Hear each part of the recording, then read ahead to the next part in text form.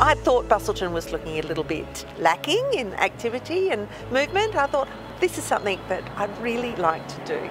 There seemed to have been a lot of interest in just something happening in our laneways. We decided that we were going to have a mural on a big long wall. We really wanted to have a sense of connection to the place and to have people from around here who know the themes that the community has been speaking about. There were 6 different local artists, and it's been really nice for the community to be able to know that these are our people doing the work together.